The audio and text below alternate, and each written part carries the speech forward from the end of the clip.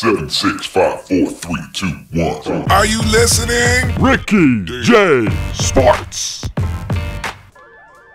What is going on, my fellow YouTubers? This is Ricky J, baby, from Ricky J Sports, and I gotta say, welcome to the UFC gym, and better yet, welcome to another fight camp video, baby. And we are looking at denials in the clinch, man. Denials in the clinch, and this may be basic to some, or may be helpful to others, man, but I thought I would post this because a lot of people don't know about some of these clinch denials, and I think it's gonna help you. It has definitely helped me. Now, for all you guys that don't know, the bulk of my time playing this game, my Achilles heel, my kryptonite, my weakness, whatever you wanna call it, was the clinch. If you look at most of my videos, every time my opponent would engage in the clinch, I would always cry the blues and say, you know what, why are you slow dancing with me? And I would always have tough times. But I've been getting better, man, using the strategies that I've developed, and I want to share it with you guys right now. As we're using the AKA team with Cain Velasquez and Daniel Cormier. I'm so pumped up for the fights, but that's for another video. So let's pretend.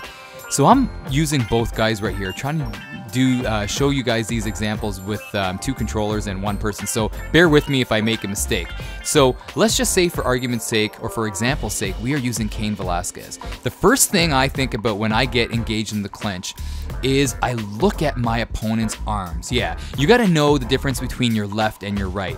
And in this situation, I'm looking to see which arm is going to move on Cormier's side, because we are using Cain Velasquez. And most guys will get into the tie, man. So you can anticipate the tie, because if your opponent's left arm is on the back of your neck, his right arm is going to be the one that's going to initiate the tie. So if his right arm is moving, you're going to push R2 for the PS4, which I use. If you're using Xbox, it's RT and right analog to the right. So as he does that, I'm pushing R2 and right analog to the right. See that? And I'm just flicking it, not holding it, just flicking it.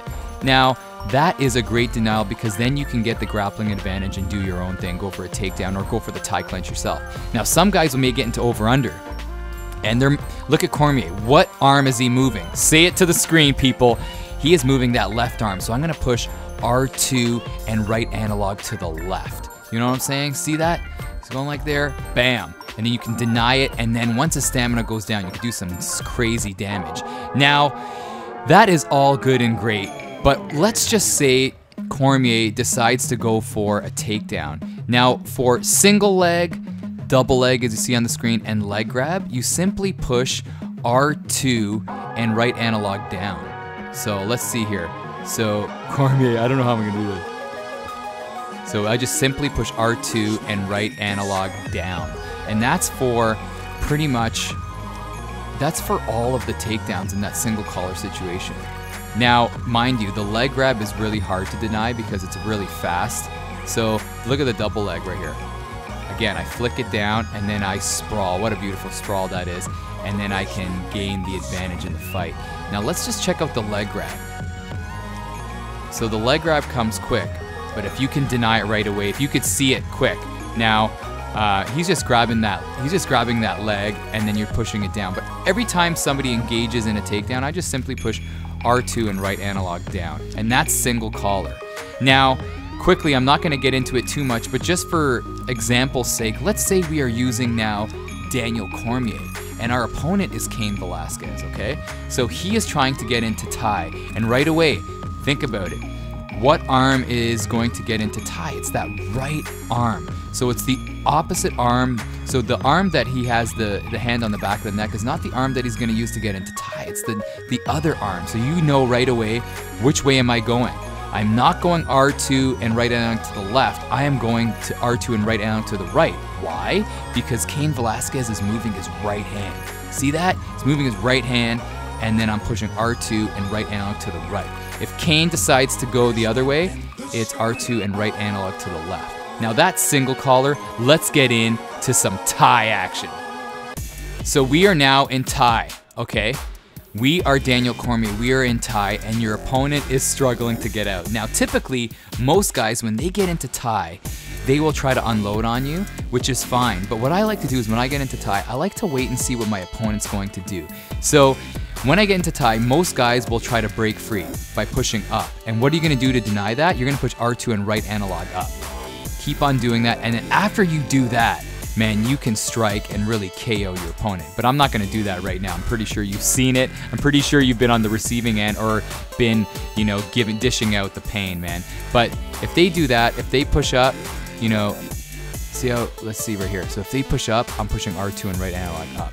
Now, if they try to go to single collar, which the really good guys will, they won't try to break free because they know that you're anticipating that. So if you see that, if he goes to single collar, look at that arm that's tucked into the chest of Daniel Cormier. Do you see that? It's tucked right in the middle, that left arm. So I'm gonna just push R2 and right analog to the left. If he goes to the right side, it's R2 and right analog to the right. See that? So you're looking at, typically you're just looking at your opponent and seeing what arms are moving. Whichever arm is moving is the way you're gonna go. You're not gonna go for what you see on the screen, okay? So please remember that. Now let's get into some double under action. So we are in double under. And your opponent is trying to get out of this situation. Look how strong Cormier is though. I can't even move him out.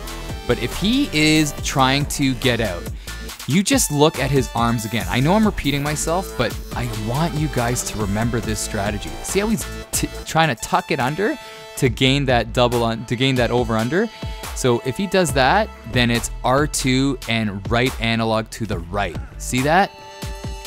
If he dips that left arm in, it's R2 and right analog to the left. So this is really good because then you can go for a nice little throw, nice little takedown that way. So if he tries to break free though, the break free is, it's actually, I'm looking at it right now. So if he tries to break free, his arm, his left arm just goes in there and you can just deny. Look at that. You can just deny by going to the left. So don't worry if they try to break free. You could even go up as well. So that's pretty amazing. See, I learned something. The break free and the getting the over under on the left, I would just always go to the left. Don't worry about going up. You could go up, but if he goes over under to the left and I go up, oh, you can deny it that way too. Unbelievable stuff. But just look for the arm. That's pretty interesting. That is pretty interesting. Now let's flip the script, people, and let's say our opponent has double under on us. If they want to get into tie right here, notice how he's moving his right arm. So simply R2 and right analog to the right. See that? Now, if they want to get into back, they dip. See how he's dipping his left shoulder down? So it's R2 and right analog to the left. Okay, you see that? See that action? Now, when it comes to the takedowns, if my opponent wants to establish a body lock on me, single leg, double leg, to deny all that, it's R2 and right analog down. Don't mistake the body lock for R2 and right analog up. It's always down. So if he tries to give me a body lock, it's R2 and right analog down. See that? If he tries to give me single leg, R2 and right analog down. Before we end it, over under, I want to get into over under just real quick.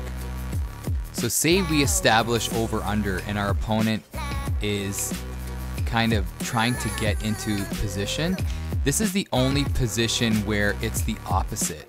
And I know I hate to end off the video this way, but this is how over under is. But the good news is, you rarely get into over under. But if your opponent does get into over under, where each person has an armpit that they can kind of shove their arm into, it's the opposite. So look at Kane. Kane is moving that left arm, but it's actually not R2 and right analog to the left, it's R2 and right analog to the right to deny that. If he wants to go double under this side, it's R2 and right analog to the left. That's the only time where it's actually the opposite. But like I said, the good news is you won't be an over-under in most of your fights, man. So the name of the game is always look at your opponent, understand your left from your right, and always remember that in the takedown realm, it's R2 and down.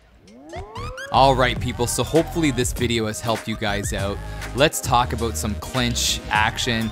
Let me know your strategies. Let's all share so we can all get better. In my opinion now, I'm confident in the clinch and I'm ready to take on anybody. Remember, I don't know if you guys saw my video where I was facing the former #1 guy, Anel Wanchika, and he usually gets me in the clinch. I want to face him now, man. I really want to face him now just to see how much my clinch game has improved, because he's really good in the clinch. Even though some of you may call him cheesy, he's good in the clinch. So I'm ready to take on some good clinch guys just to test my game out. Anyhow, people, this is Ricky J, baby, from Ricky J Sports. Thanks for watching, and you are awesome.